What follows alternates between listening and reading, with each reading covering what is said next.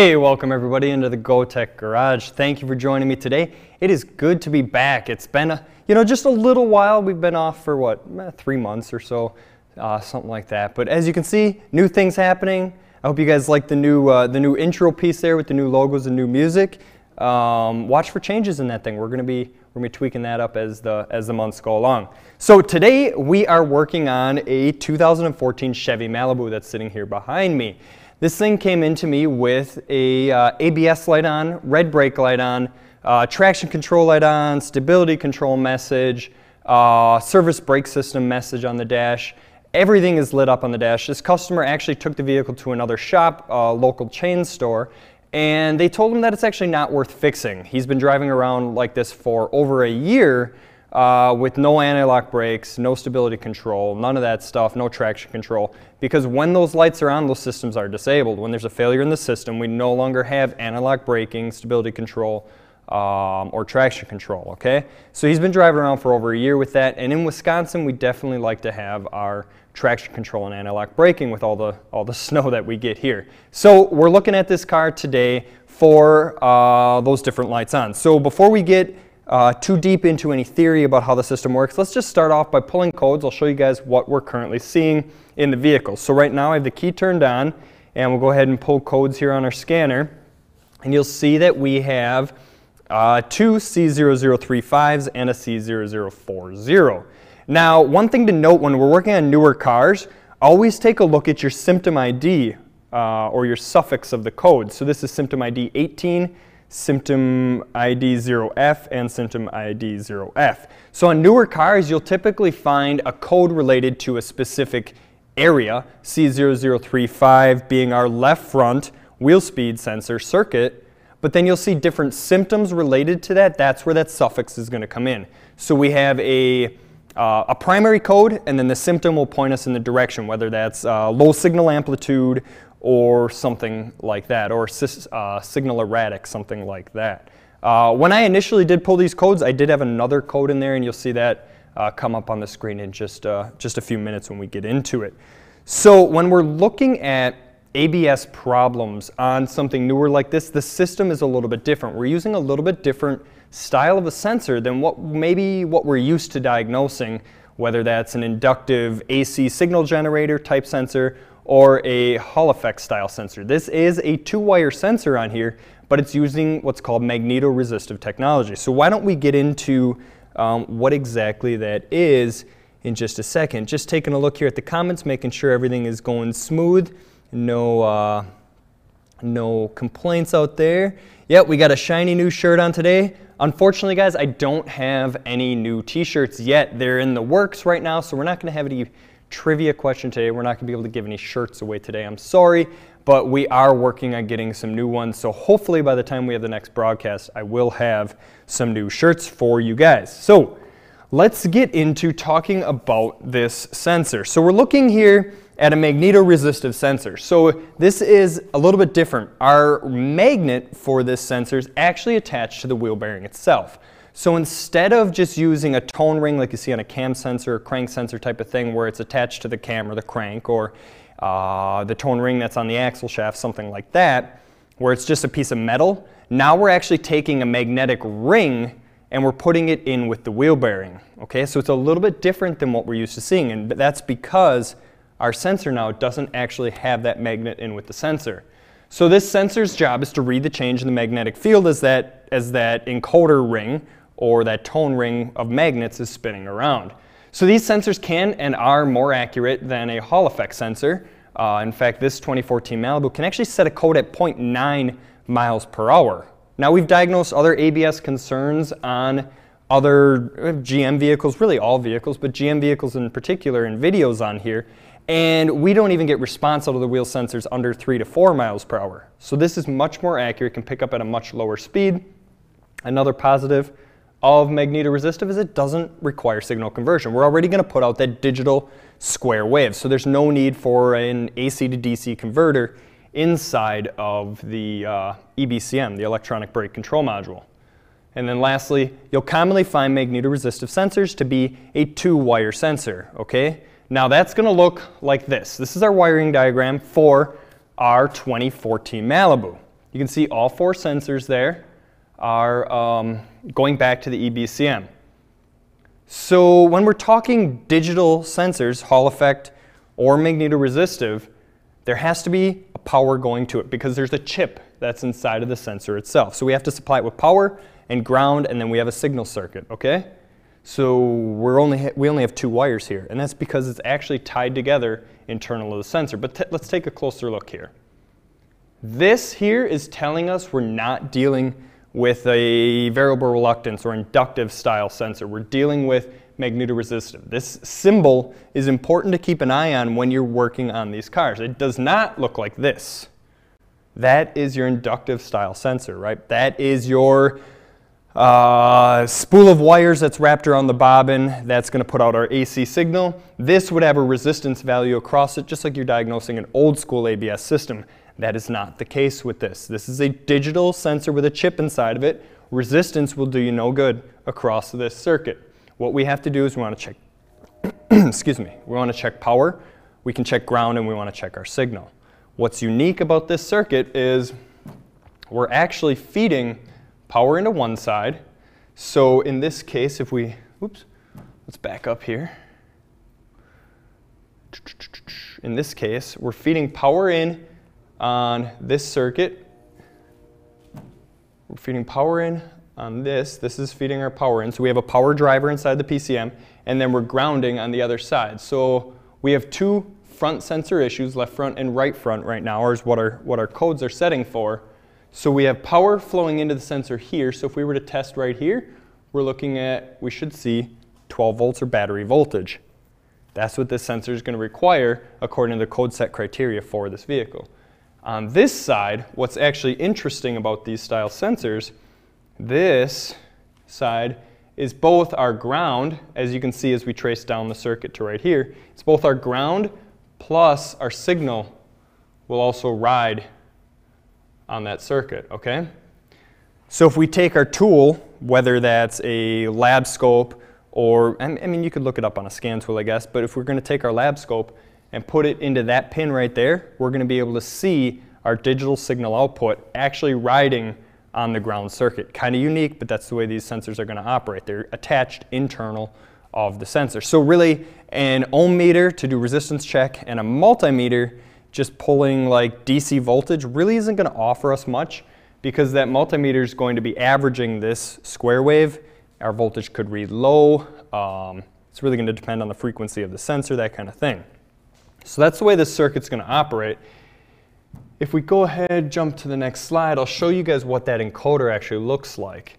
Now, this is a press-in wheel bearing, of course. We're dealing with a hub style today, but this press-in bearing, here's our encoder ring right here. So right in, let's jump to a color you can see. Right inside of here is where those magnets are. And if we take a piece of material over that to actually look at that magnetic field, you can see the individual magnets as we make our way around this ring, okay? So that's going to manipulate that magnetic field that sensor is actually reading. Now it's important, it's critical, if you're dealing with a press-in wheel bearing, make sure that that's facing the right direction. If you have this encoder ring facing the wrong way, if it's facing outwards when it's supposed to be inwards, if this end is supposed to be going in first or last, depending on where the sensor's positioned, you put that in wrong, you're going to have no response out of your wheel speed sensor because the sensor is going to pick up on these magnets right here. So that's a 64-tooth wheel. There also is a 32-tooth wheel. So you can see we have larger magnets and there's fewer of them, half as many. The biggest difference here is going to be the resolution. Okay, so when we spin this hub or this wheel bearing around one revolution, we're going to see either 64 changes or we're going to see 32 changes. Okay, so we're actually looking at more times per revolution with the higher resolution, the 64-tooth sensor. So this sensor would actually be more accurate than this one right here because we're looking at it more often during our revolution.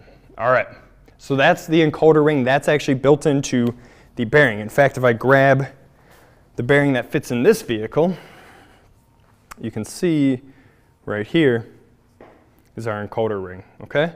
Sorry, it's a little blurry, but that's our encoder ring on the back side of our hub assembly.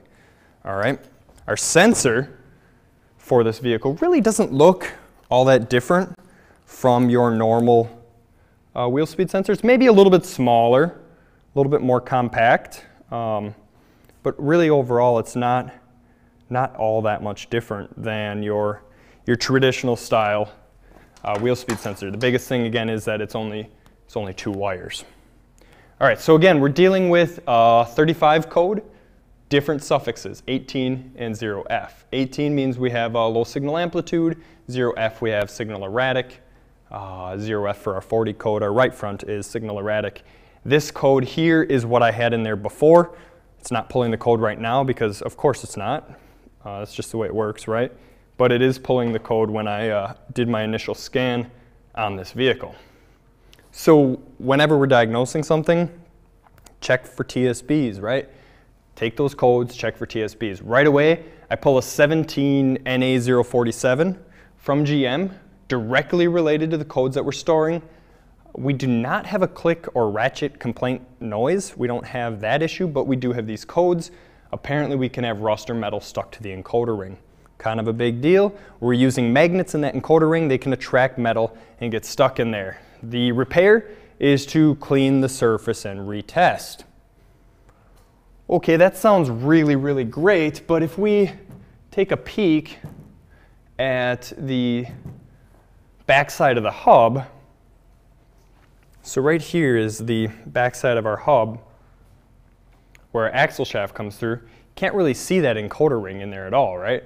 I mean, there's like this little shield piece right here that's built onto the axle shaft is kind of blocking our view of our encoder ring. Now on a front wheel drive car, the rear bearings, super easy to see. We don't have an axle shaft in the middle, probably really easy to clean. But if that's the case, if we actually have stuff stuck to this thing, you're gonna have to probably at least back the axle shaft out of the way, if not have the bearing or the axle shaft removed to be able to get that nice and clean. So if you're going that far already, it might be wise for your customer or for you to just sell your customer a bearing at that point. Depends on the situation, right? Depends on the mileage. This vehicle's up over 100,000. If I'm going that far into it, I'm gonna try to, see if the customer wants to put a bearing in. There is another TSB. Oh, let's bring this back. Another TSB for the rear, 16NA348. When dealing with the rear wheel bearings on a front wheel drive vehicle, you're supposed to put this dust cap on. So now we got a problem with stuff sticking to the bearings, and the solution, at least on a front wheel drive vehicle, is to put a dust cap over the rear. So the rears should be less prone to failure then over time. I don't know why they didn't put the dust cap on from the factory, but that's something that's supposed to be added. And then we look at the third TSB. This is a note from GM for our code C0025E. That is suffix 5A. Again, our suffix here is critical. This 5A is critical. That is specific to this TSB. The code may set when we're scanning for codes, okay? But the problem is, or I guess the solution is, this is completely normal. Do not replace any parts. So we don't actually have a problem with our vacuum, I think it was like a vacuum, brake booster vacuum sensor. We don't actually have a problem with that. Think of how upset you would be if you're chasing down this vacuum sensor circuit code. You're looking at your power, ground, signal type of stuff all for that circuit to find nothing wrong with it. You maybe even put a sensor in, you still get the code because you never pulled TSBs, you never found out that's completely normal when you're scanning for codes, okay? Always look at your TSBs before you start your repair because it can lead you in a direction that'll save you some time. All right, things to test. Our sensor's got to have power, it's got to have ground. So we can check for our 12 volts from our EBCM. Do not use a test light on this circuit. A test light's a great way to verify load on a circuit that can handle it. This circuit is PCM driven. We're not driving any sort of load. We're not creating a heater off for an O2 sensor. We're not turning a pump on. We're not doing any work. All we're doing is monitoring a magnetic ring. So our current values for this circuit are incredibly low. It's possible that our test light, which is what, about 250 milliamps, right? Or 0.25 amps. It's possible that quarter of an amp for our incandescent bulb test light could actually overcome the current limit for that circuit and burn up the driver inside of the PCM. That would be a bad day. Do not use an incandescent test light on here unless you've somehow already verified that it's going to work. Now, maybe an LED test light would be okay here, but again, if you're going that far into it, you're better off just throwing the scope on it. It's a digital circuit. Back probe it, throw a scope on it, make it function, see if it works. It's going to be our easiest way. Ground on the other side of the pin, again, no test lights. Is our EBCM able to read properly? That's always the question, right? Is our sensor functional? Is our magnetic ring functional? Is our module functional? Do we have a problem getting the signal to the module, or do we have a problem actually inside of the brain box displaying that to whoever's asking for it, maybe the PCM or the transmission controller or whatever it is there a problem internal of that? Now, judging by our codes, we're probably just dealing with a sensor circuit issue, a sensor issue, or a bearing encoder ring issue, but you never want to discount this. You don't want to forget about this aspect of it because it could cause you some problems. Now, in a video I did on a old school Alero, where I actually had a harness issue, they were super common, right, where the harnesses have to get replaced.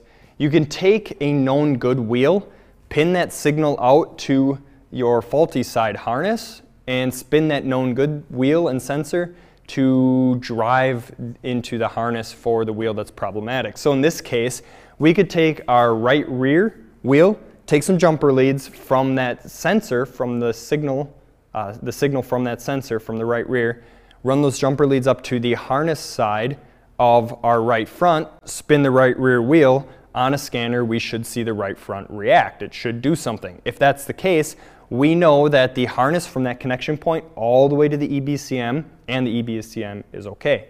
So it's just a quick way that we can verify the rest of the circuit. Lastly, resistance testing is pretty much pointless on these. Okay, don't even bother checking resistance across the two terminals because it's not going to give you anything that's useful in this situation. And I think that was it for this part. Yep. All right. So let's head back over to the car, and we're going to go ahead and start off with what's going to be easiest. So we already pulled codes. Say we're still sitting in the car at this point. Maybe we go for a test drive. Maybe the car's up on the hoist like this one. We can look at data. We can pull some data and see what those sensors are actually doing. As that's loading, I'm going to take a quick second, just take a peek at our comments, see how everybody's doing. You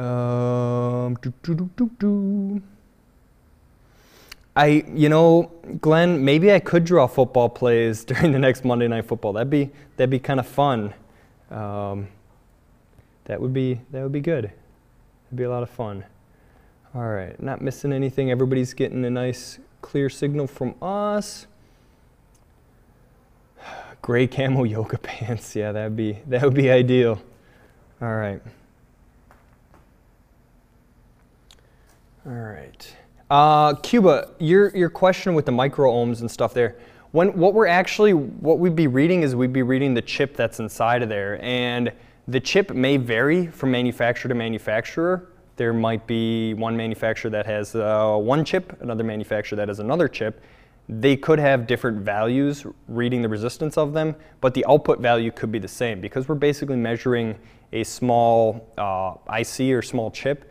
The values really aren't going to give us anything what we're looking for. The signal could be and has to be the same from both chips, even though the resistance values or the way they even function could be different inside of them. So resistance testing really isn't going to offer us anything on this circuit, and that's why you'll never find a resistance spec for a digital sensor like this. There's just no point in it because we're reading a small IC at that point. Okay?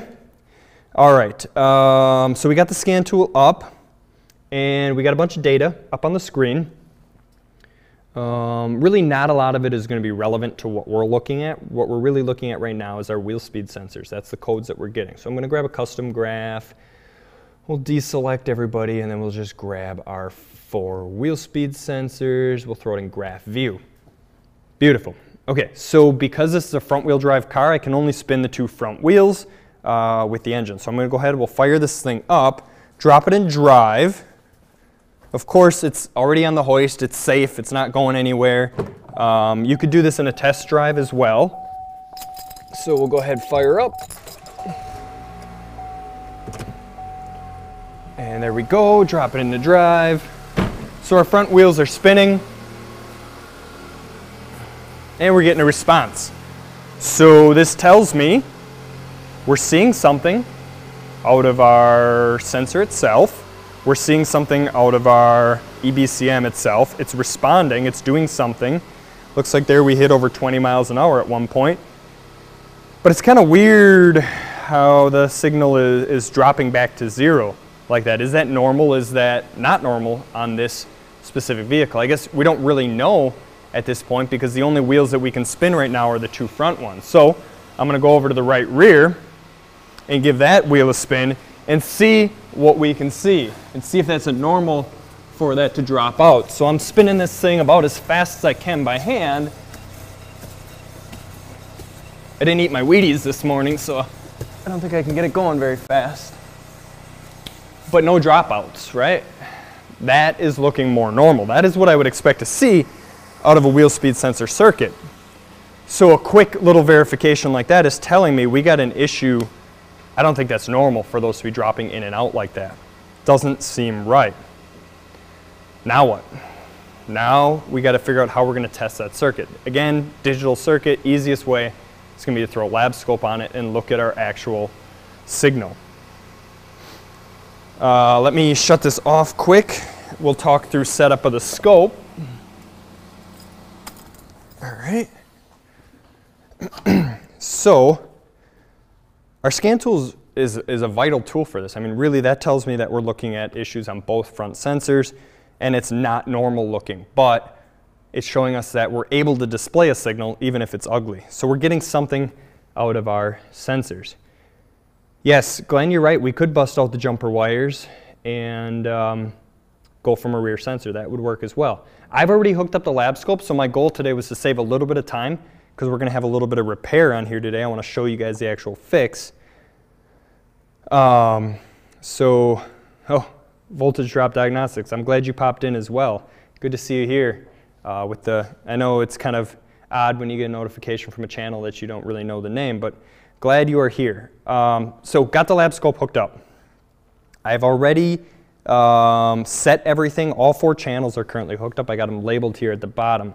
So we're looking at magnetoresistive sensors. Channel A, or blue trace, is going to be the right front wheel speed sensor. Channel B, left front wheel speed sensor. Channel C, right rear wheel speed sensor. And channel D is going to be our 12-volt power in. So if we go back to here, where we're actually hooked up right now is we're hooked into the ground side on each sensor, okay? And then we're, go back to the good old screen. So we're hooked in right here, we're hooked in right here, we're hooked in right here, and then just because we can, we have a 4th channel, we're hooked in here checking for 12 volts. So we're looking for digital signals out of all 3 of these here. These should all be digital signals, and we're looking for steady 12 volts out of that guy right there. So let's take and see what we've got. Now, I did leave this at 12 volts on our scaling here, okay? I left it at 12 volts. Let me clear this out quick, sorry. I did leave this scaling at 12 volts because we don't really know right now what level the voltage is supposed to be for our signal, right? Now I did, out on Identifix, see somebody had posted a procedure where you can take the power wire going in and take a fused jumper wire, jump that over to the ground side, and tap it repeatedly to get like a square wave basically going into the EBCM. You're shoving that 12 volts into there. Again, it's a current limited circuit. It's inside the EBCM. It's being driven by the EBCM, but I don't know if that's exactly safe. We don't even know what voltage level this circuit's supposed to put out yet in a known good. So I don't think I would go jumping any circuits together until we at least know what we're looking at. So that's why my scaling's all at 20 volts, so I can make sure to grab that 12 volt, grab that 12 volts if it is truly a 12 volt square wave. But typically speaking, it's pretty rare that we actually see a true 12 volt square wave. And of course, I locked the door. That's why we always roll down the window, right? All right, let's fire this thing back up. Drop it back into drive, and let's see what we got. All right, we're getting signal, but we're not getting anything even close to 12 volts. So let's go ahead, bring our voltage in. So both front sensors are outputting between 0 roughly and almost negative a volt. Okay, that's fine. We're seeing something. We don't see anything out of the rear right now because obviously the rear is not spinning. So I'm going to go ahead, I'm going to drop that one to the same signal. And then what I'm going to do is we'll go and give that wheel a spin after I set this back to where it was. There we go. Give this wheel a spin, then we'll pause the scope and take a look.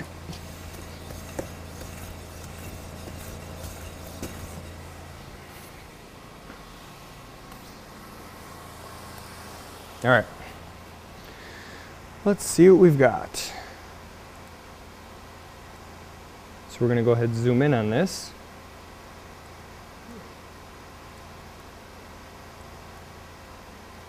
Oh, that's interesting. The rear is hitting channel overage for some reason. I wonder if my lead is falling out maybe. Let's try that again.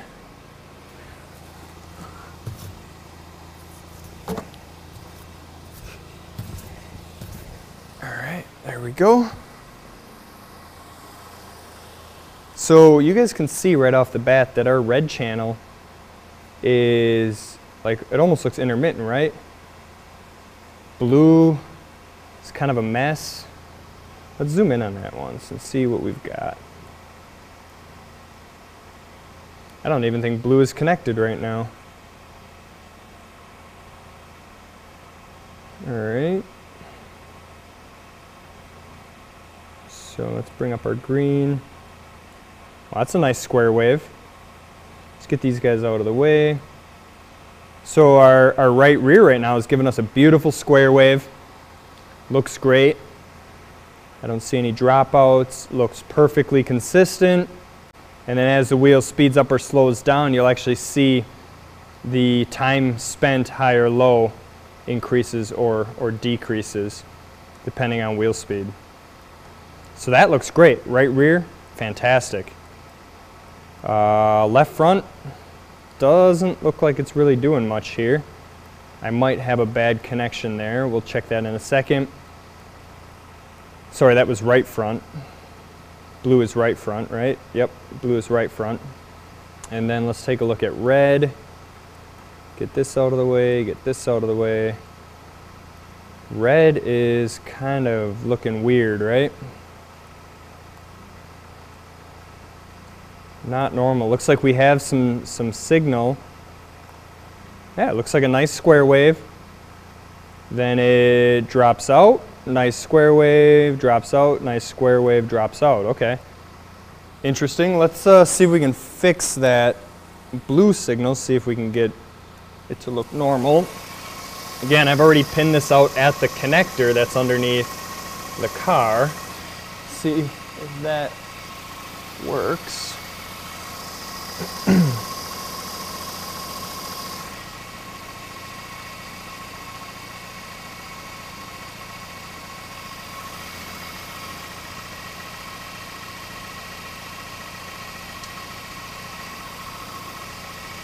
Isn't that interesting?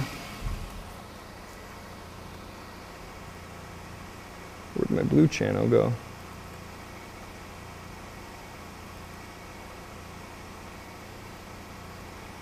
Alright, so still have nothing on my blue channel. What's going on here? Oh. Alright, so if you want to get a signal out of a wheel speed sensor, the wheel has to actually be spinning. Go figure. So for some reason, the torque was all being applied to the left front, not the right front. Duh. Alright, there's a moment for live on camera, right? I'm going to go ahead, I'm going to speed this thing up just a little bit. And again, the door locked. What the heck? Let's see what we can get here. Alright, so that's about 20, there's 30. That should be good. Hopefully both wheels started spinning. All right, cool. So both wheels were spinning. And again, we're looking at very repetitive signal here. On our right rear, it was completely consistent. I'm going to shut this thing off. Then I don't have to talk over it. Our right rear is a perfectly consistent square wave. No issues in the right rear signal. It was doing exactly what it's supposed to. Our two front sensors appear to be dropping out. And if we look close and we start to analyze like a consistent portion here, obviously there's going to be some changes as wheel speed itself changes, but we'll look at this pattern right here because it looks pretty consistent. Looks repetitive, right? Signal, no signal, signal, no signal. And if we actually take our cursor, let's measure the point where we have no output. What just happened? Back up. So the point where we have no output, we're looking at about 80 milliseconds, we'll call it. And we'll go here. And again, 80 milliseconds. Again, 80 milliseconds. So it's repetitive. It's repeating over and over and over again. We get a signal, we lose it. We get a signal, we lose it. We get a signal, we lose it. This, from a little bit of experience in dealing with this kind of stuff, isn't really making me think that I have a sensor issue. A sensor typically is not going to consistently fail in a repeatable manner. This is looking very repeatable at this point. Like we have an issue either with the either rust stuck to the encoder ring like that TSB said, or we actually just have an issue with that encoder ring. Every time that thing spins around, we lose a signal, we gain a signal. We lose a signal, we gain a signal. Something is going on there, and it actually looks like our left front is doing about the same. And if we measure that as well in a spot that our signal's lost, 33 millisecond dropout, 35-second millisecond dropout, so pretty consistent there as well. And this little one right here is repeatable as well. So really we're looking at signal that for some reason is dropping out. And most likely that's going to be caused by that encoder ring or that tone ring on the back side. Now, guys, you can apply this thought to any sensor that you're looking at. If you're looking for a signal issue and it's repeatable like this, there's a high probability you're looking for something off of an error of what that sensor's reading, whether this is for crank sensor, cam sensor, anything like that. If you see a repeatable thing over and over and over again that goes with the revolution of whatever component it is, you're probably looking at whatever that sensor is reading off of, rather than it being like a connection issue or something where I wiggle the harness and see a failure. I didn't touch anything here at all, and it's being completely consistent. So I think we're looking at an issue with the encoder ring, with that magnetic ring that's on the back side of our hub. Does that kind of make sense of how we can analyze that very quickly using the scope, taking a look at our known good? This also is a perfect reason as to why the scan tool will report, drop out, report, drop out, report, drop out. Because as we look here, I think it's probably safe to assume that this would be considered one revolution.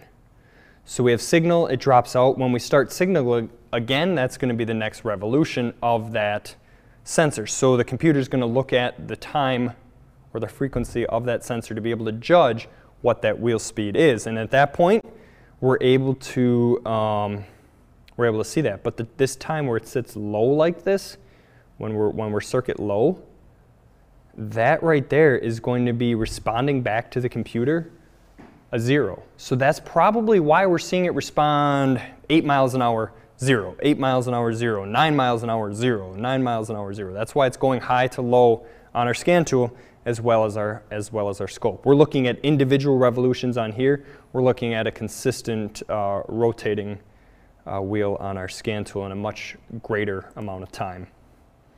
So I think it's safe to say that we're going to have to look at the backside of this bearing. Makes sense? Any questions? Frank, would these dropouts cause unrelated ABS activation? In this case, no. Because in this situation, this is set in ABS light. So as soon as that ABS light was illuminated on the dash, that red brake light, stability traction control, all those lights, as soon as those were put on the dash, ABS is turned off. So we're not going to see false activation on this vehicle because the circuit has a failure, because the computer has recognized there's a failure in the circuit. So no unwanted ABS on this one. Wrong bearing, let's see if it's shiny and new. Yes, ABS is disabled. The bearings look original. Again, this guy's been driving around with this problem for over a year. He has had nothing done to it since it was looked at by a local chain store over a year ago, where they said don't bother fixing it. So he's been driving around like this. So I think at this point, let's get into this right front hub and take a look at what we can see. Go ahead and throw this thing. Make sure the battery doesn't end up dead as we're doing this.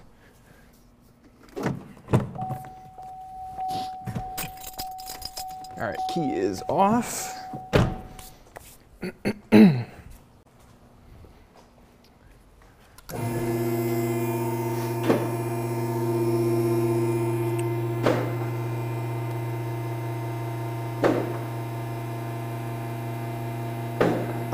Scott, that's going to all depend on, his question is, how are we going to know which vehicles will disable ABS and which won't? That's going to all depend on the system and the EBCM that's in that system. I think that looks pretty good. So typically on a modern car, when there's a failure in the ABS system, it's able to pick it up pretty quickly and go ahead and disable that. Older cars, we've done videos already on, like old GM trucks were great for issues with that false activation.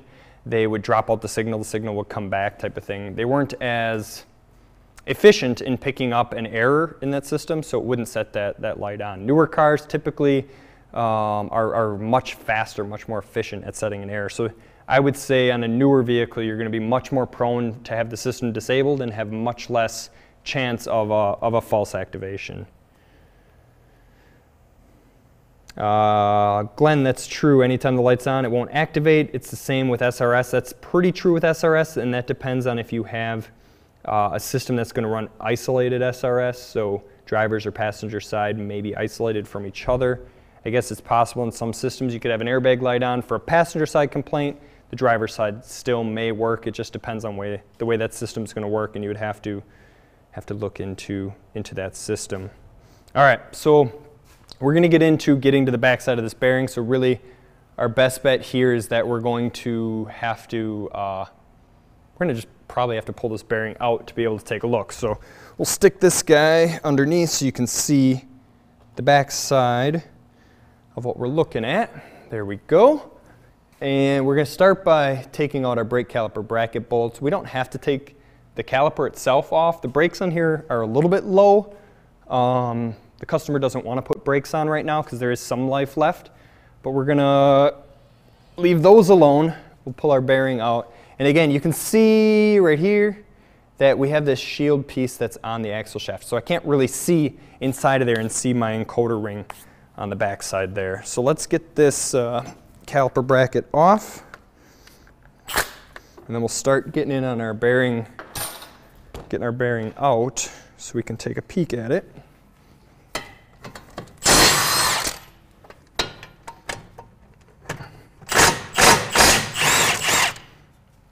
Now, according to the service procedure, guys, these bolts right here, caliper bracket bolts, these two guys right here, one-time use only, according to our service procedure. So I got new bolts for the caliper bracket. Hub bolts are the same way. This vehicle actually runs what's called torque to yield bolts. So if we look at the service procedure, you're going to see here we have a first pass, final pass.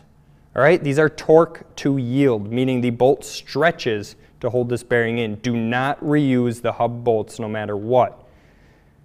All right, follow your service procedure. So we have to torque that bearing down later to 74 foot-pounds with a 60 to 75 degree final pass. Okay, torque to yield. Never reuse a torque to yield bolt. It could snap, you could have failure, you could end up wrecking something, hurting somebody type of thing. Okay, keep that in mind. That's where it really comes helpful to read your service procedure. All right, back to getting this thing out. Just press our caliper back, or our piston back a little bit to make it easier getting off. Don't ever let your caliper hang from the hose. It can damage the hose. You can get these really nice little S-shaped hooks, or you can use mechanics wire, whatever you want to use. I like the S-shaped hook because it just lets me hang it up there on the spring. Gets it out of the way so I don't have to worry about wrecking that hose. Oh, fingers crossed our little rotor screw comes out. Nice. That was nice. It's nice when those come out. Too often here in Wisconsin we have an issue getting those out. All right. Rare. The rotor's coming off like without a hammer. It almost looks like there's some lube or something on there already, which wouldn't be on there from the factory. It's possible that brakes have been done on here already. The car's over 100,000 miles. The brakes still have life left, so they're not original. So it's possible this thing's had brakes done on it already. But the hub, hard to tell, probably looks original. Really no way of knowing, especially in Wisconsin winters. After 1 or 2 winters, it could end up looking like this. We have some corrosion in the aluminum on here, nothing too serious. Can't really tell anything out of the ordinary right now, so let's go ahead and get those. We'll start with, actually, we'll get the axle shaft unbolted first. Make sure we can get that loose. That's loud. Sorry to everyone's eardrums on that. All right, axle shaft nut also supposed to be replaced. We got a new one of those to go on today as well, according to service procedure. It says to replace. Shaft is seized up in the bearing. Now there's a lot of different ways to get the axle shaft loose from the hub assembly itself. It's sitting on splines in there. There's a lot of different ways. I like taking a pointed bit with my air hammer and hitting right in the center of the shaft. It's got a little divot in there. Fits that pointed bit really nicely. Typically that's enough to get that axle shaft pushed back. There's pullers or presses out there that you can use, or pullers you can use. Some people will take the nut that's supposed to be being replaced anyway. They'll thread that on. They'll hit that with a hammer. You just don't want to hit the axle shaft itself with a hammer. You don't want to peen over those threads. Otherwise, you could end up having to rethread the axle shaft or replace the axle shaft if you damage it bad enough. You don't want to cause any damage to that. So.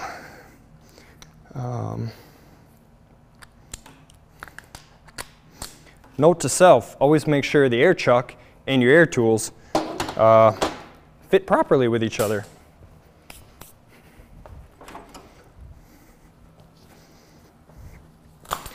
I think this little add-on hose right here still doesn't function. Ruh-roh.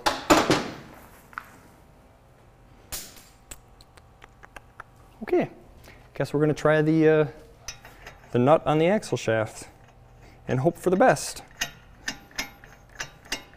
I guess that's what we get for relying on air. We need a battery-operated hammer at this point.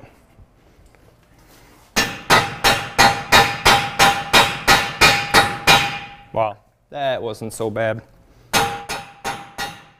It's loose already, so it's still in the hub assembly. It's still in there because we can't take it out until we get the hub, unbolted and we pull the hub off. But the axle shaft is now able to be moved. So it actually wasn't, fortunately, wasn't seized up too tight in there. Let's see if we can kind of take a peek inside of there now. I don't know. Oh yeah, we can kind of see in there. Oh, that's kind of cool. So I can actually see the encoder ring now. You guys probably can't. Let's see here. Nah, I don't think you'll be able to see it. Nah, can't really see it, but what I can see in there is the actual magnetic ring is MIA. There's a section of it in there that's still there, and I can definitely make that out, but there's also a section in there that's just completely missing. So for some reason it's just it's broken away. All right, let's see if we can get these bolts out.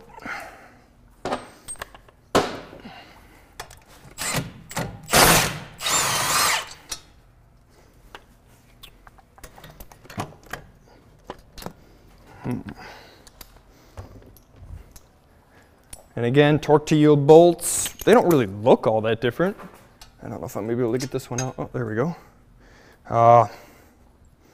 They don't look all that different. Let's pull that overlay down. They don't look different. Two things. One, the bottom side of the washer here actually has some grooves cut in it. Maybe you can make those out.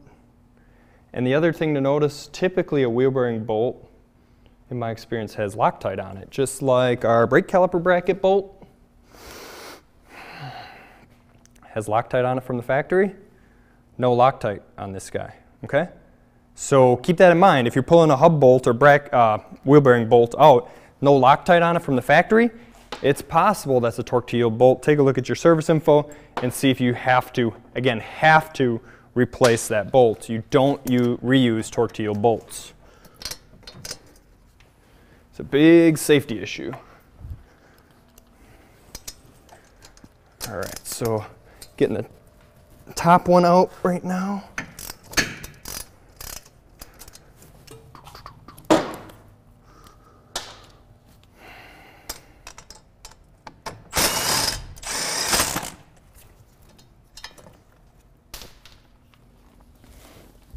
All right. Let's see here. No way that's a Wisconsin car. I don't know if it's lived in Wisconsin its whole life or not, but so far everything's coming off pretty nice. Let's spin this back the other way now so I can gain access to the third and final bolt. And we'll see what we got. We'll see if this thing comes out in one piece or if the hub, sometimes the bearings themselves will kind of split apart when you remove them.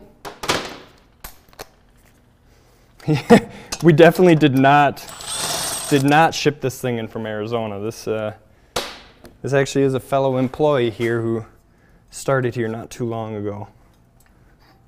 All right, so let's grab our hammer. Make sure our axle shaft is fully separated. All right, so now there's nothing holding our hub in. The axle shaft has been separated from the center of the bearing. Now, it should, spin it back the other way, we should be able to just pop it out.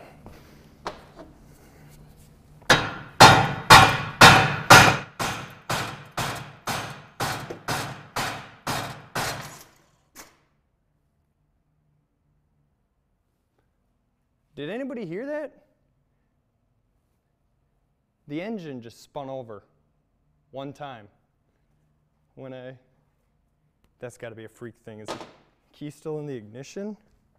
Does this thing have like some random remote start on it or something? Yeah, key's in the ignition. Oy, that's weird. I don't like that. All right.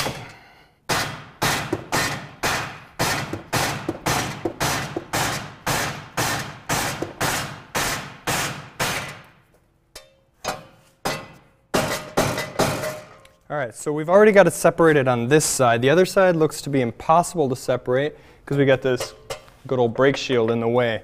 But it has moved. Normally you could maybe use your air hammer here, but since I never actually verified that my air hammer can hook up to the shop air, that's going to leave me stranded today. So let's get out the old slide hammer. We're going to attach this onto the hub, like so. Throw a couple of lug nuts on there, and hope for the best.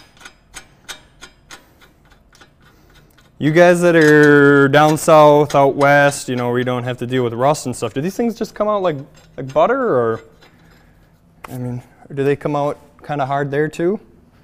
I would assume that no matter what, there's always going to be some rust and corrosion buildup, but they got to come out easier than they do here, right?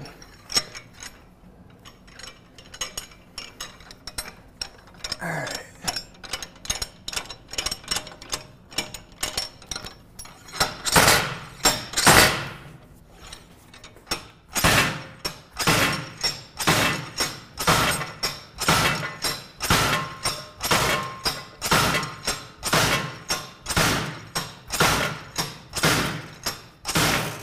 So how many times have you grabbed the end of the slide hammer, you know, on the other side of this ball and pinched your hand in there? Never feels good, right? Ooh, it's hard to tell if it's moving.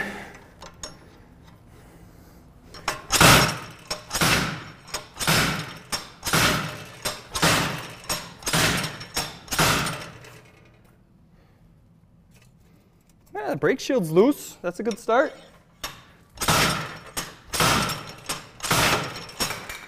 There goes the brake pad.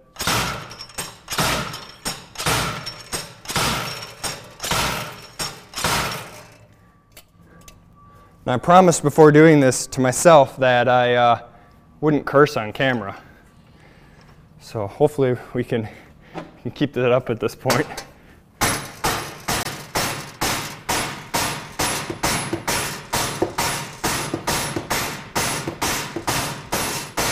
Oh, she's coming out.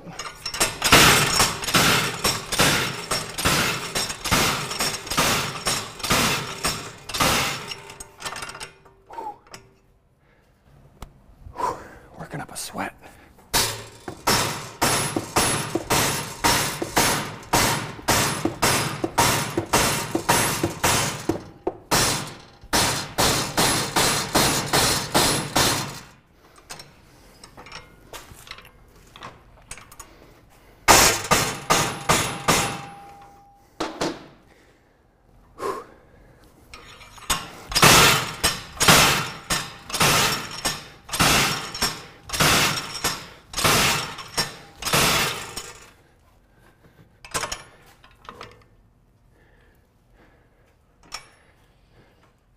Feels like it's binding up. So I got the right side here. I don't know if you can tell. Shield's loose on that side. The left side is still kind of bound up. So what I'm going to do now, I'm going to put the hub bolt, try to see if it'll thread in. Doesn't appear like it wants to thread in anymore. So I must have it tweaked too much that I can't get this threaded in. But what you could do is thread this bolt in and then hit on that bolt, since it's getting replaced anyway. Hit on that bolt and force that thing out. Let's all right. I'm going to swap out air chucks quick and use the old air hammer. See what I got for size. All right. So we're gonna try to get the big ski. I'm not even gonna respond to that name, but asking about why I'm hitting it on one side. The shield and the hub assembly itself are anchored in there tight, so you can't hit it on the other side. You can't get the shield all the way to hit it on the other side. Spinning the wheel is only going to spin the outer piece. It's not actually spinning the piece that's seized up in the knuckle itself. It would only happen live, right guys? I do need Big Nasty, Eddie. I do need Big Nasty. I don't know if Eric would have this out by now or not. Hard to say. I have seen a video where he had a fun time getting a hub out of a, what was it, like a Chevy truck or something, where he had a fun time with that. Sometimes they just don't come out nice. It's just part of the territory here in Wisconsin. You just kind of learn to deal with it, and hopefully we can get this thing out on camera today without having to use a torch. But I guess we'll see here here in a second. Unfortunately, guys, I'm sorry that I didn't check ahead of time to make sure my air hammer would attach up to our air hose. That's just unfortunate. Yeah, the hub grappler might work, Steve. Unfortunately, I don't have a hub grappler.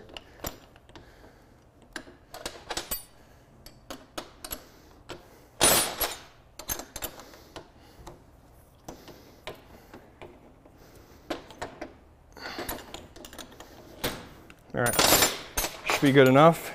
You mind turning the audio down so I don't blow people's eardrums out with this thing?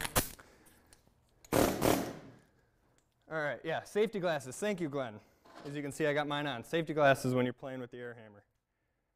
All right, let's see if we can pound on the back side of the bearing here on this bolt. See if we can force it out.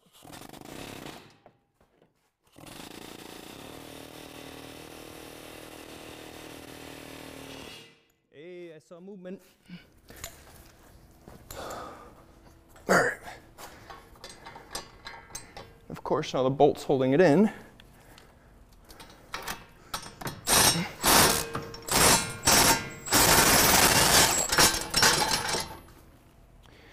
We will triumph. All right, so as you can see, the bearing's obviously loose now. Stuck in the axle shaft. Not a big deal, we just got to get the puller out of the way.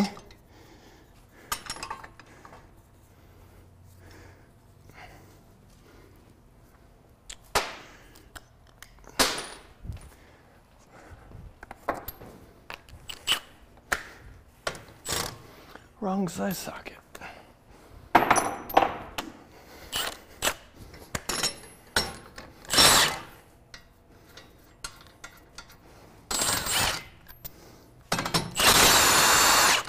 All right, so puller's out of the way. Now we just gotta free up the hub assembly from our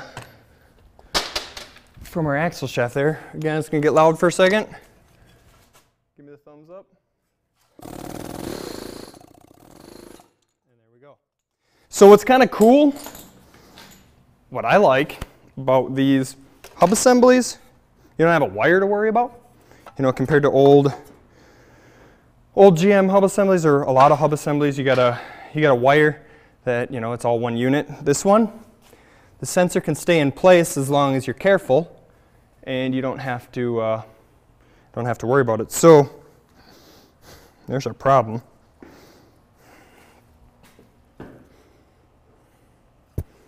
Magnetic ring. Ooh, magnetic ring. Half of it is MIA. Okay, we'll grab this.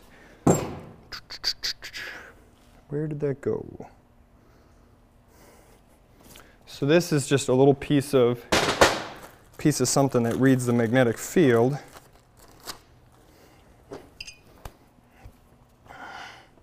So you'll see, there's our magnetic ring.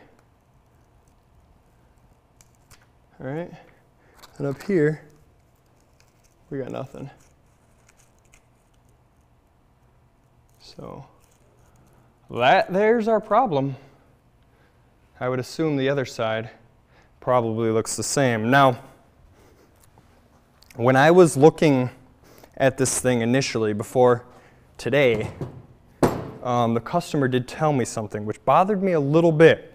He told me that somebody, he didn't mention who, but somebody had put front brakes in this thing. Which is good, right? You know, somebody puts front brakes in, that's great. You know, it's a 100,000+ mile vehicle. It's needed at least one brake change already. But he said that ever since the brakes were put in this vehicle, the ABS light's been on. Now, obviously, there's a story to share here, and not every situation is going to be this way. That's why I didn't explain it ahead of time.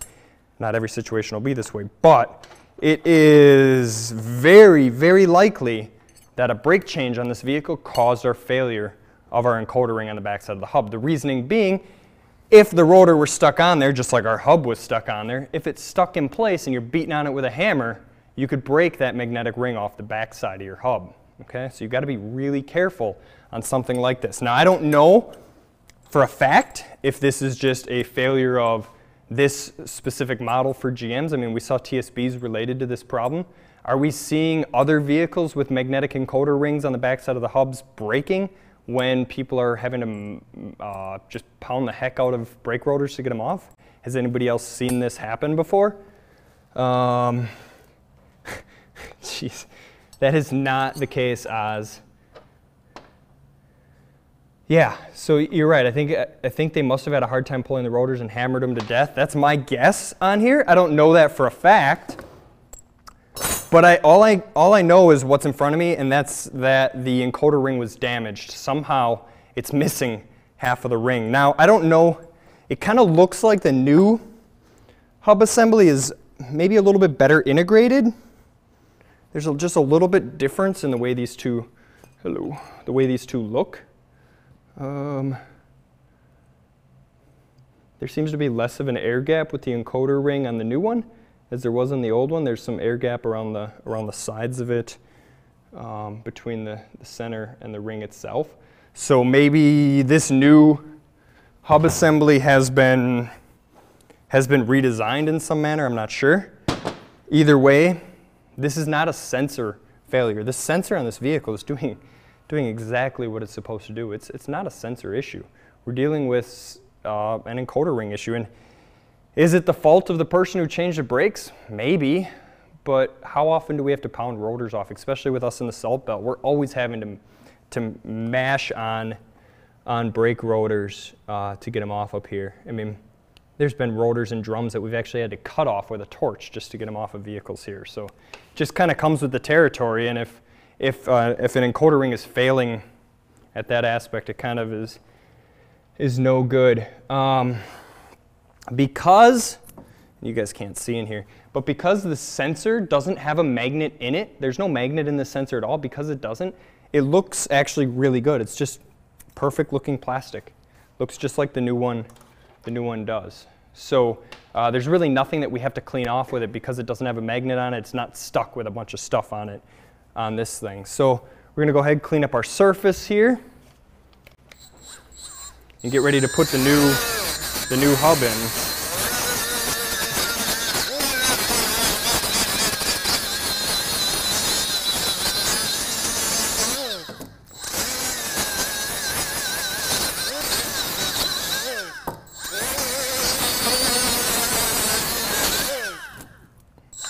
Should have worn a dust mask.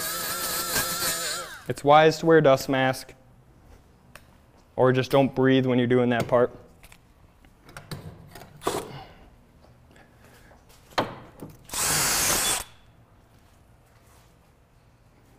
If it's gonna happen, it's gonna happen live, guys. That's not supposed to do that. Let's try that again.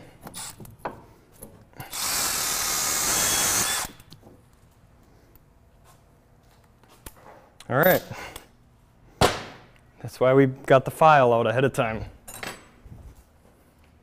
We'll give that a shot. So we got a lot of corrosion built up in here. So this is actually what binds up the bearing on these vehicles. There's this surface that's in here. So what we'll do is we'll clean as much of the rust and corrosion out as we can. We'll put some anti-seize on it. And it should be good for the next time this has to get done. Because bearings don't last forever, especially up here in the rust belt.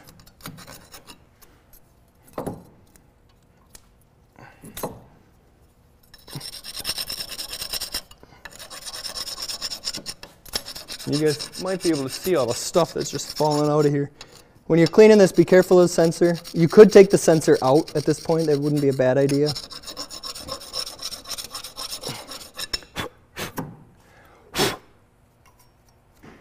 Looks pretty good.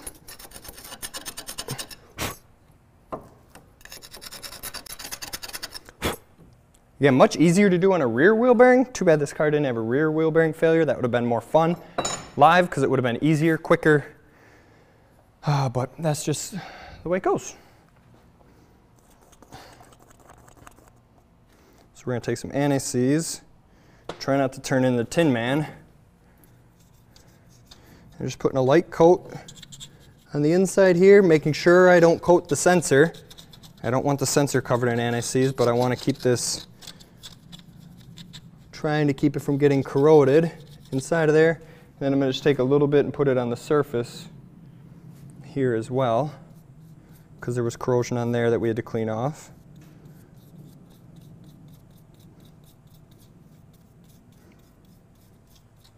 We'll go ahead and stick our new hub in there. What's also nice about these hubs, I don't know if they're all this way, but it doesn't appear to be that there's any specific way this has to go in. There's no specific notch or anything. So it appears the holes are all equal distance away from each other, so you don't have to make sure it's in the proper spot. So, boy, I don't know. Shim stay or does the shim go? See if it looks like it's a part of the original hub. There's a little shim that was on that axle shaft in there. It fits the new hub. I didn't see any notes about not having to reuse the shim. So I'm going to go ahead and reuse the shim. Just check service information quick. Talks about greasing it up, avoid applying grease to holes and threads, perfect. New torque to yield single-use fasteners. All right, I'm reusing the shim.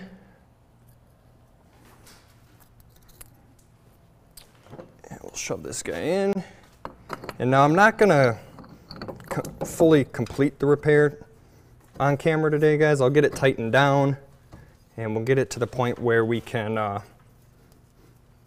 hopefully see a good signal out of this side, and then I'll do the right front off, or the left front off camera. Oh, does not want to go in.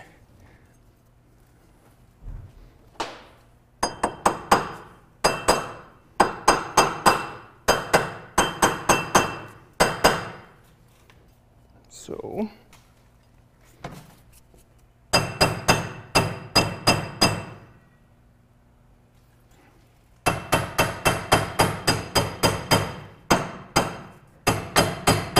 that's interesting.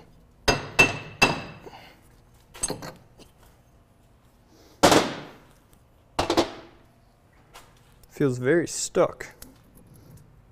Maybe just because I was hitting the axle shaft potentially.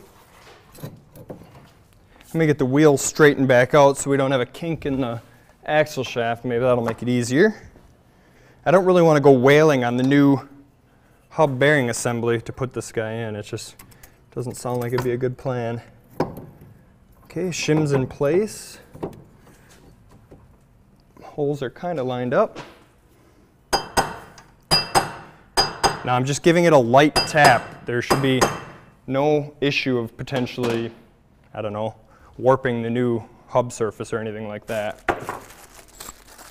Then what I'm going to do, start driving our bolts in the backside. So new bolts, again, torque to yield.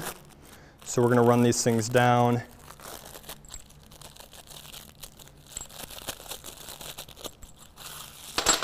The dust shield is okay. The dust shield is perfect. See, you can see on the backside, it's not a problem. See, we're not hitting the dust shield.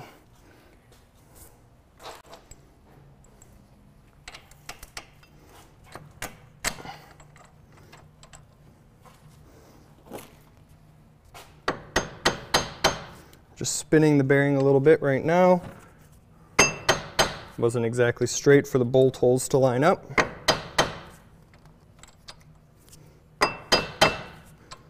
There we go.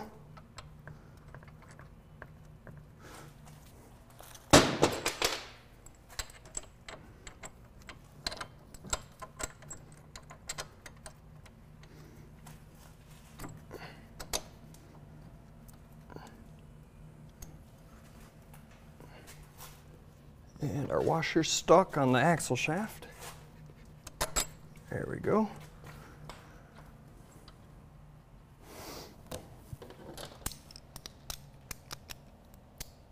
Oh, thank you guys. You're the best. The backing plate, not the dust shield. Good call. How many of you have done that before? I have.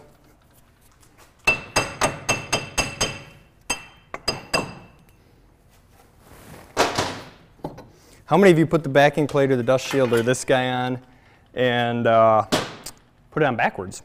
That's happened to me as well.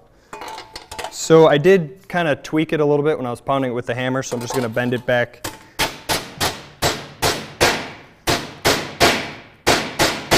Bend it back straight. Looks good. All right. You guys happy now? Are you happy now? Everybody should be happy now, I think. Thank you for the reminder, by the way, guys. That would have really sucked.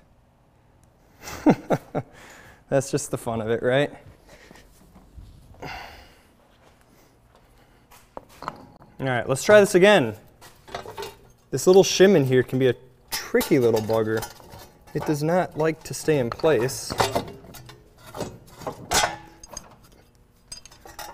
And let's get our threads lined up. Looks good.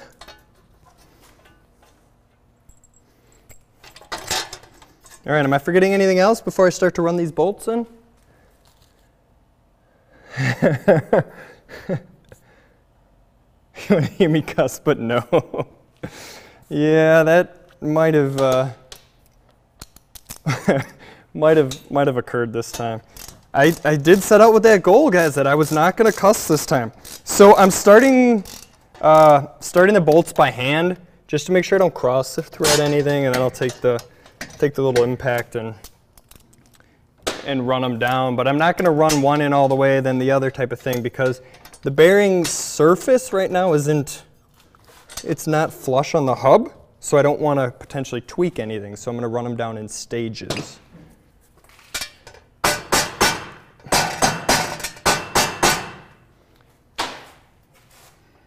All right. Give my wheel a spin here. Try not to trip over any of my hoses laying on the ground.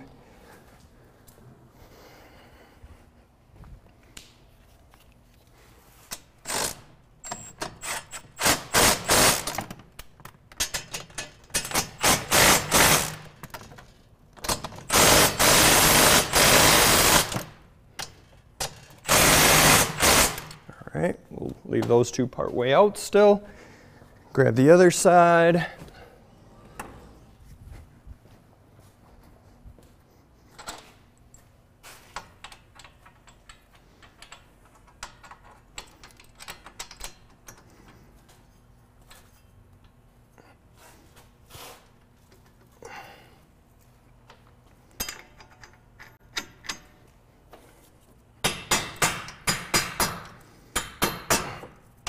Come on. So right now I'm dealing with the bolt being stuck on the axle shaft. Does not want to go in its home because the washer does not want to be,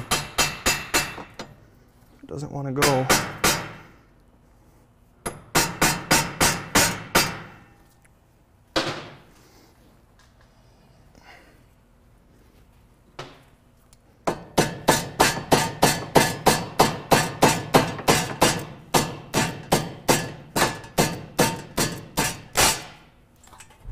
There we go.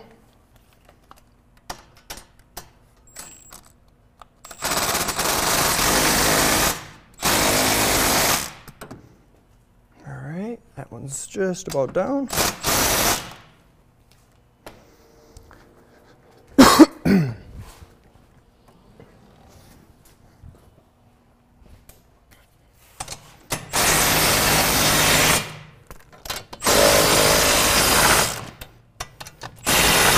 Now I'm just snugging them, and then we'll do the two torque passes on there.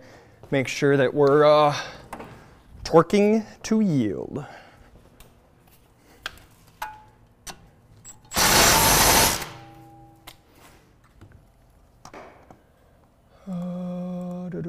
So 74 foot-pounds plus 60 to 75 degrees.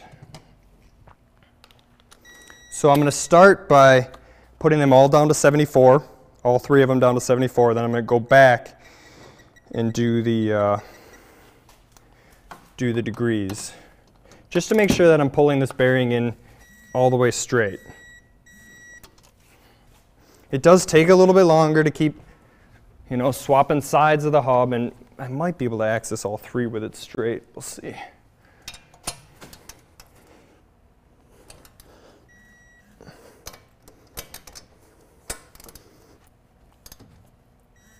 All right, so they're all down to 74 foot-pounds, I believe it was.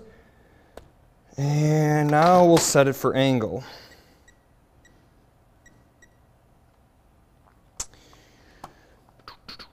And we're looking 60 to 75. I'll pick in the middle. I'll go with 65. I know that's not exactly the middle, but I tend to always give it just a little bit extra at the end. So 65 degrees on top of that, 74.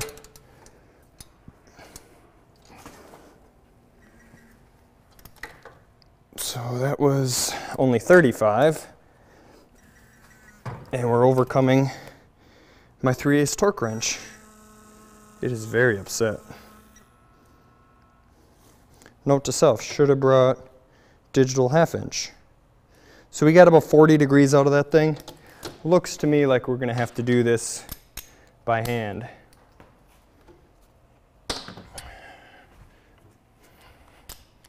Now, in the case of head bolts, in the case of stuff that's hypercritical on torque angle, you could put a paint mark on the head, measure the degrees, and make sure your paint mark goes to where it's supposed to.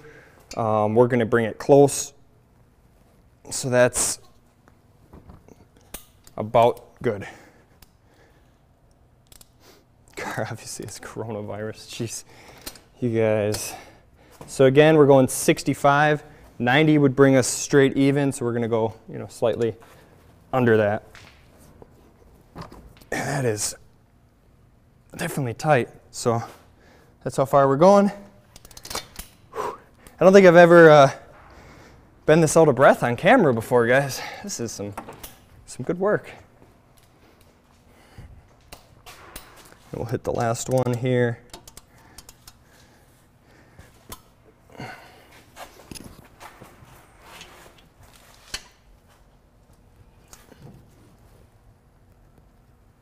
Click, click. Torqued to yield.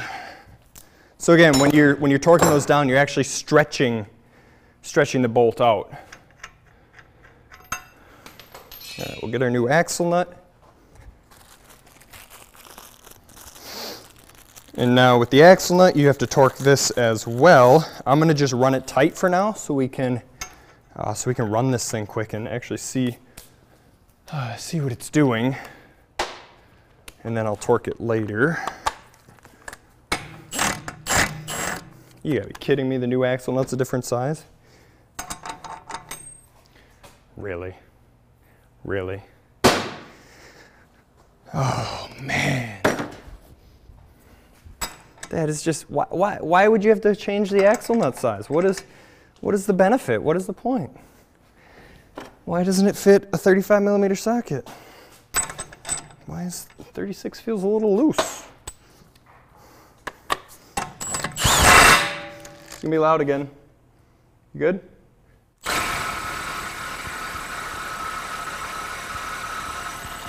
All right. So that was not me just hammering the ugga-duggas into this axle nut, okay? The reason why I let it hammer is because the nut was still spinning. The socket was still spinning as it was drawing the axle shaft the rest of the way through the hub. Okay, it was not me just hammering down in the shaft and not torquing this thing accurately. I ran it until the nut stopped moving. As soon as the nut stops moving, that's when we know the axle shaft itself is seated against the hub assembly. Okay, and now we'll have to either support the studs here or have the vehicle on the ground or something like that, and we'll take the 1/2 inch torque wrench and torque that down to probably somewhere around 200 foot-pounds would be my guesstimate on that spec. I haven't looked it up yet, but I think we can leave the brakes off. We'll leave the rotor off. We'll leave the caliper off since I got to put that brake pad back in. Scope is still hooked up. I think we should be good. This is a nut that's got to get peened over. Good. So that was a good comment there, Glenn. It's got notches in there. So you would just take a hammer and you would kind of peen one of these sides over just a little bit. It doesn't have like a notch like on you see that a lot on Asian vehicles where they'll actually have a notch in the shaft that you peen that over into. There's nothing like that. I think the goal here is just kind of peen that end over just to make it contact the threads better. Okay, so let's jump over to the scope. Let's reset the scope. Let's bring the vehicle down without crushing the camera. I think we should be fixed.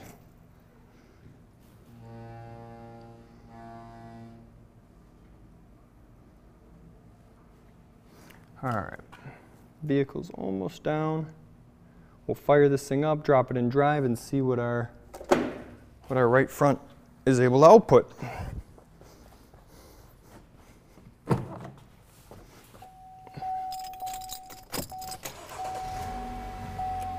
Oh, gotta be careful pushing the brake pedal when you don't have the brake caliper on. You don't want to force that piston out too far and have it go out beyond the seals. Well, I think that already looks quite a bit better. Let's just zoom in on it when it's live. So right now the right front is spinning quite a bit faster than the left front. It's got no drag on it. There's no brake pads, brake rotor on there, no tire on there to have to control. If both wheels were spinning the same speed, we would see the same duty cycle on there. We would see the same amount of traces per second on there. But we have a consistent, solid, beautiful, happy signal coming out of our right front hub assembly right now. Fixed is fixed. I think we're good to go.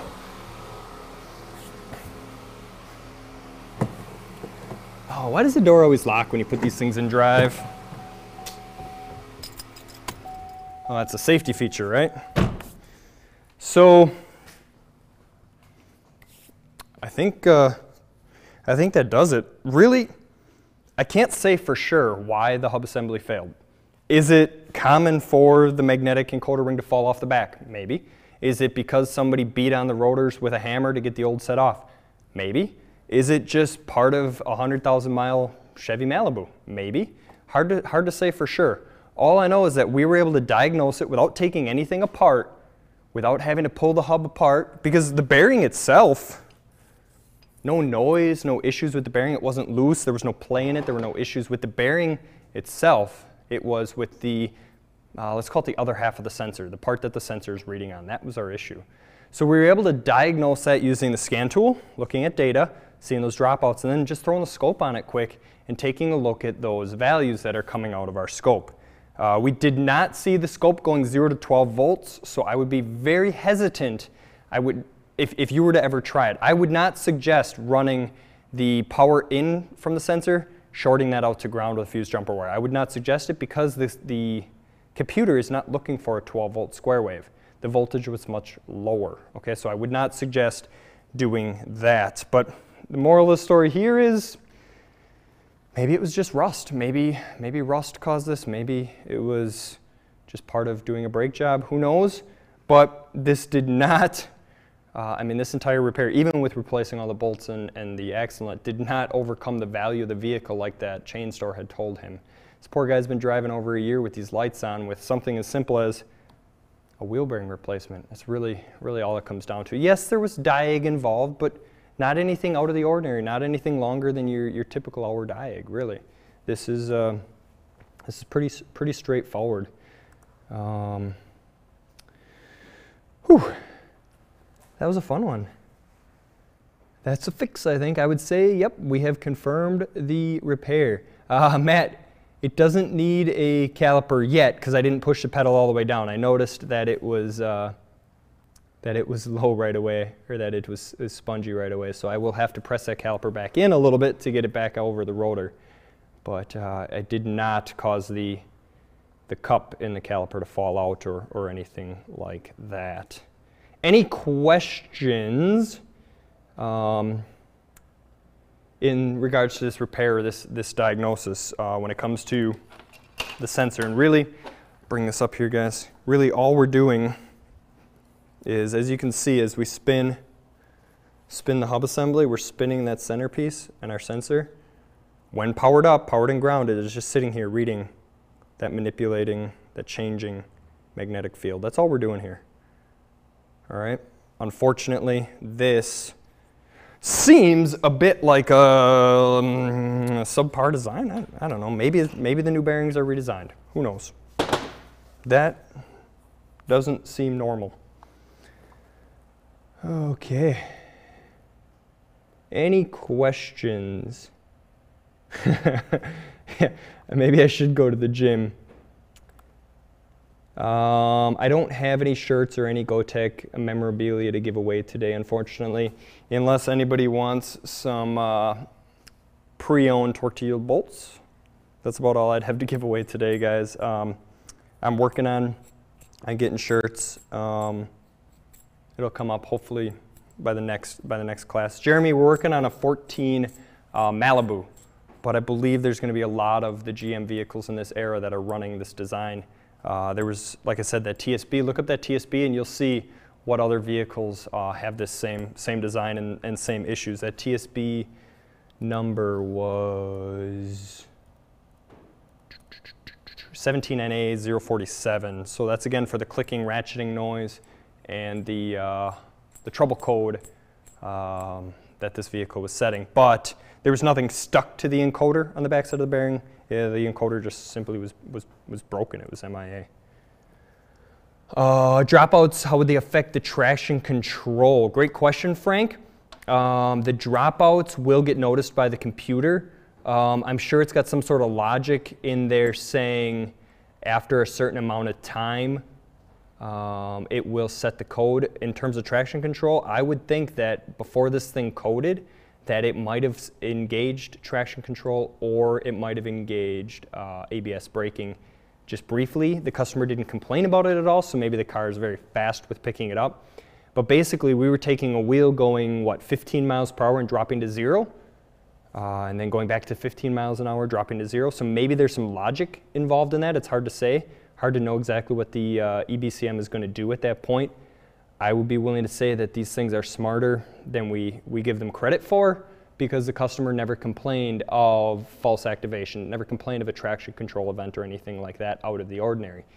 His only complaint was that the vehicle set the lights on. There was no drivability complaint to go with this. So I would say that the vehicle is good enough or fast enough to pick up the failure before it becomes a drivability concern in this application.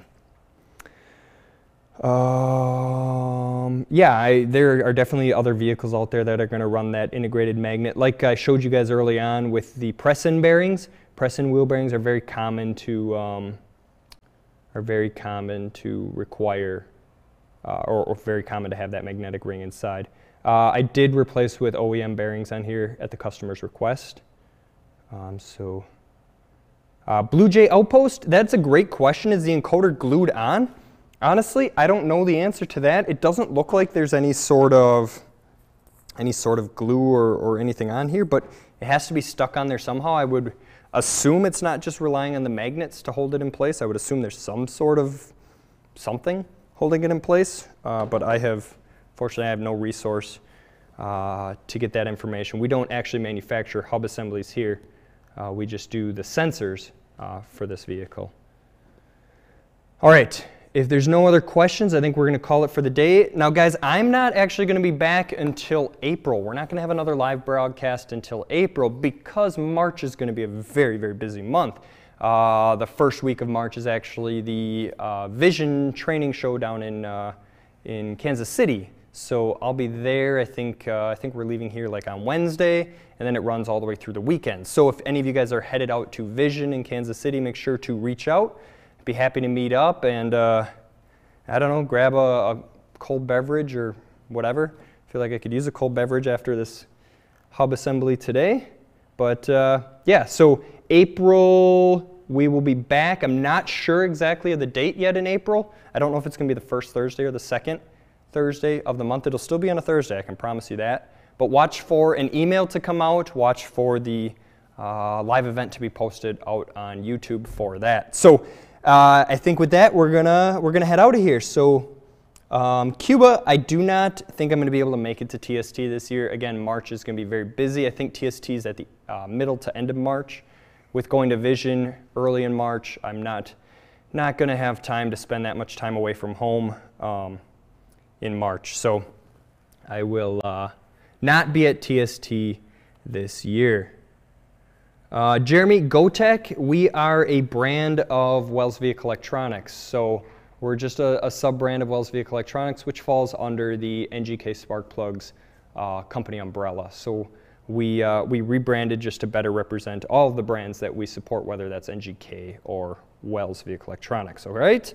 So really appreciate it, guys. I'll see everybody in April for the next live class. Not sure what it's going to be on yet, but I'm sure it'll be something fun and hopefully something with less possibility of curse words. So I really appreciate you guys being there. Thank you for watching, sticking with this for an hour and a half.